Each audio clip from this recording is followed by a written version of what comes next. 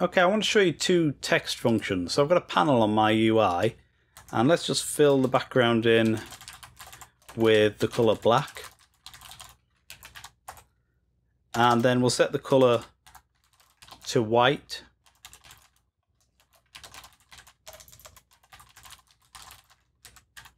And we'll store the area of our panel in a variable called A. We'll just use this.getLocalBounds, and that will give us an array that contains the X, Y, width and height of the entire panel. So we can use this area in our future functions.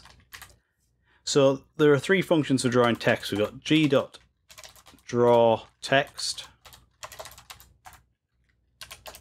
and here we give it some text. So I'm just going to paste in some dummy text, and then we also give it the area. So we'll just put A.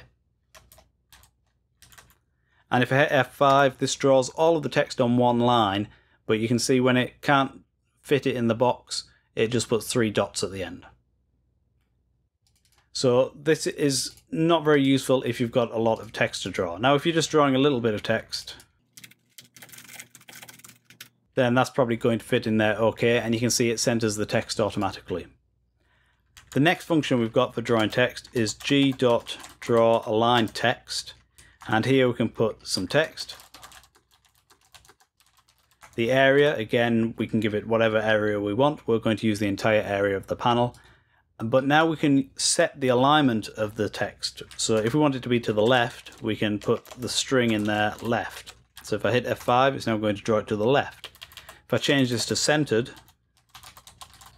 it's now in the middle. And if I change this to right, it's now aligned to the right. And the third function to draw text is g.drawFittedText.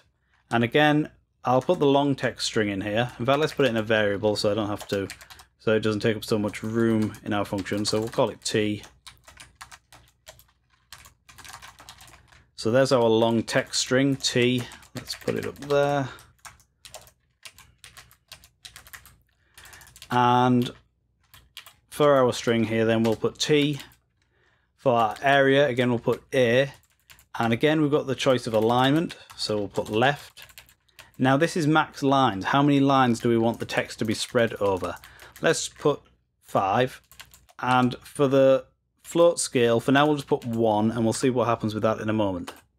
So you can see it spreads the text over 1, 2, 3, 4 lines in this case, but it's got a maximum of 5 it could spread it over. So if I change this to 3, it now fits it on 3 lines, but it cuts it off. So a bit like the first one, which was cutting it off on a single line, this will cut it off on, well, however many lines you specify. So if we specify 1 line, now it's just like the very first draw text function, but we can change the alignment.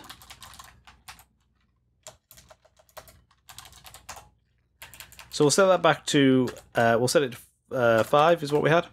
So this last parameter is the horizontal scaling, how much you want the text to be squashed horizontally into the area that you've defined.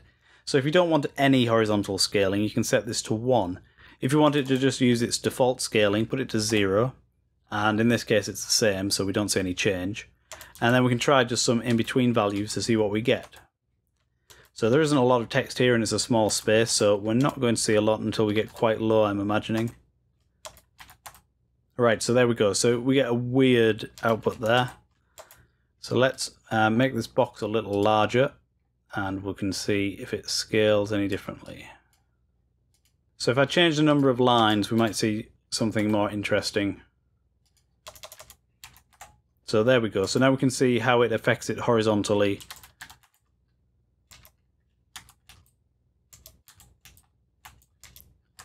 With different settings.